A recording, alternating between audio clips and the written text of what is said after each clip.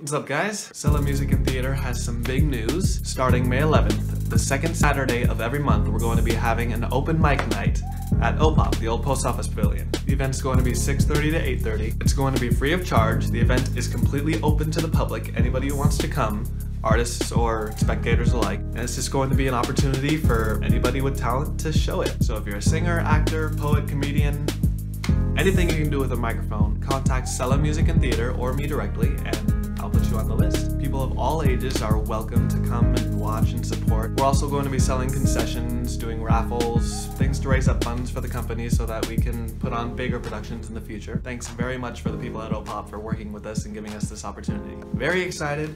Hope to see you guys there.